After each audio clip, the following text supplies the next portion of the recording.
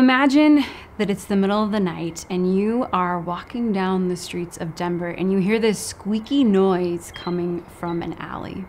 And as you pass the alley, you glance down and you look, and there's this shadowy figure pulling a red wagon filled with knapsacks that are filled with... My name is Lisa Cotter, and this is Ascension Presents. Here in Denver, we have a saint in the making who I like to call my hometown hero. Her name is Servant of God, Julia Greeley. This art's done by my friend Maddie Torres, and I just love Julia Greeley so much. So when I say that she's a saint in the making, what I mean is that right now her cause for canonization is open. As a servant of God, one day she might become a saint. Time will tell. Now, at first glance, if you look at the life of Julia Greeley, you might not think that she fits the profile of a saint. She didn't found a religious order. She wasn't a miracle worker. She doesn't even have any spiritual writings because she actually didn't know how to read or write. She lived a very humble, simple, hidden life. Julia Greeley was born into slavery in the 1830s, and then she was emancipated sometime between the age of 20 and 30 years old. From there, she moved to Denver, Colorado, where she worked as a hired servant for different families, and when steady work was hard to find, she worked as a day laborer doing menial tasks throughout the day. Whatever she could to get by. That's how Julia had to live. Well, she converted to Catholicism when she came to Colorado, and she had a deep devotion to the Sacred Heart of Jesus, which is why it's so fitting that she died on the Feast of the Sacred Heart of Jesus on June 7th, 1918. Now, something really unexpected happened after her death. You see, Julia was this marginalized, uneducated woman who had no known family.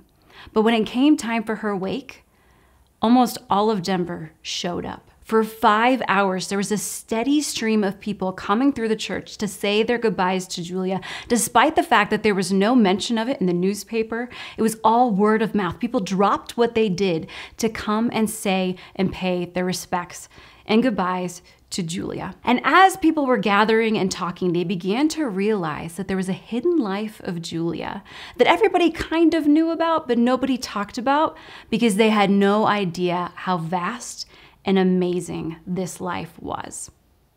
You see, when Julia wasn't working, she would go around and she would make visits to friends, or she would be involved in different events going on at her parish.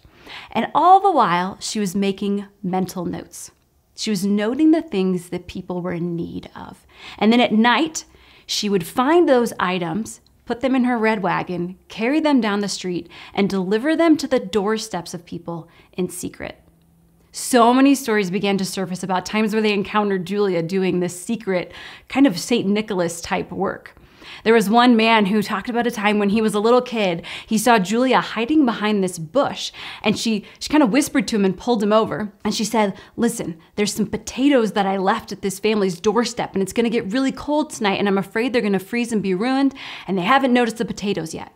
So I need you to go run, knock on the door, and then run away as fast as you can. And if anybody asks you, don't you tell them that Julia sent you." Stories like this kept popping up over and over again. There was a story of a time where Julia was serving punch at one of the parish hall events. It was a dance for these young girls. And she was looking around and she noticed that there were certain girls missing. And so after the dance, she went and inquired to the families and asked, well, why weren't your daughters there? What was going on? Why didn't they come? And she found out that these girls didn't have dresses. They didn't have proper dresses to be able to wear to these dances. And so they were too embarrassed to come. And so what did Julia do? She went to an affluent neighborhood next door. She knocked on doors and convinced people that their daughters needed new dresses. And so she would take these old used dresses and she would redress them with new lace and ribbons, and then she would secretly leave them at the doorsteps of who she called her girls so that they could join in and come to these dances. There are all kinds of stories about Julia. One where she was leaving a baby buggy at a new mom's doorstep. Another where she was seen in the back alley carrying a mattress on her back. So apparently somebody needed a new bed. Julia noticed, she found a bed, and she was bringing it to their house. Julia even gave up her own grave. She heard that somebody had died and they were going to be buried in a common grave in a potter's field. And she said, no, this person deserves a place of burial, a place of dignity. And she gave up her own grave for this man. You see, stories of Julia kept coming and kept coming and kept coming because Julia's generosity knew no limits. If there was something that somebody needed, she figured out a way to do it. And I love the uniqueness of how she gave. And there are so many things that we can learn from Julia, so many things that stood out to me as I continued to read these testimonies and read these stories about her life. See, Julia's generosity, it was creative. I used to think that to be generous, you had to have a lot of money. Like you had to be able to build a hospital somewhere, or you had to get an award at some kind of a fundraising gala in order to be considered generous. But Julia proves that a little creativity goes a long way. One of my favorite stories of this is from when she was wanting to help her parish fundraise for something.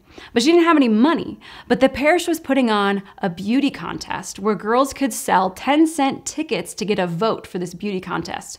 Now, I'm pretty sure that this contest was supposed to be for the young girls of the parish, but Julia, in all of her joy, she was known for her great joy, went around and fundraised and sold 350 10-cent tickets and wiped the entire competition. This woman who had barely anything for herself, couldn't give money, found a creative way to be able to fundraise for her church anyway. Another great story is about a time when she didn't give of money or of resources, but where she gave of her time. At night, where when Julia was out leaving her items in secret, if she heard a baby crying, she would knock on the door, come into the house, and tell the mom, "You go to bed, I've got this." And she would take the baby and rock and soothe the baby until the baby went back to sleep. Julia's creativity, her generosity didn't require a ton of money. It just required a deep love of people, which Julia clearly possessed. Another thing that Julia's generosity is intentional. Julia knew the needs of her community because she knew her community. She didn't have any family. Those people were her people. She knew which girls needed dresses because she was there serving punch at the dances. She knew who needed a mattress because she was going and visiting in homes and seeing what people were living like and recognizing where their needs were. I don't even know if this person mentioned that they didn't need a mattress. Probably not, but Julia was watching. I love this about her because it shows that, yeah, random acts of kindness can be great and amazing, but intentional acts of kindness where we stop and we pause and we think about the people we know and love, and we pay attention to what it is that they need, that, to me, is really true generosity. One more thing that Julia's generosity was, and that is fearless. Julia did not fear that God would not provide for her. She knew that God could not be outdone in generosity. She had next to nothing, yet she was constantly giving things away. One witness said that when you would give Julia something like a piece of fruit or a candy, it would go into her little knapsack, and you knew she didn't keep it for herself. You knew she took it on to the next house she went to visit and gave it away there. Julia only took what she needed, and she made sure that everybody else was provided for first. And in this way, she never lived in fear. She knew God would always provide, and he did. Remember how Julia gave up her grave for someone that she possibly didn't even know? Well, in the end, it turns out that Julia actually didn't even need that spot.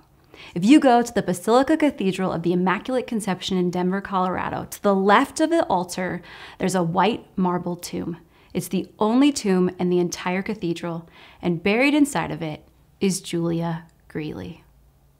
So if you want to learn more about Julia Greeley, check out my new book, Reveal the Gift, Living the Feminine Genius. Know of my prayers and be saints. It's worth it.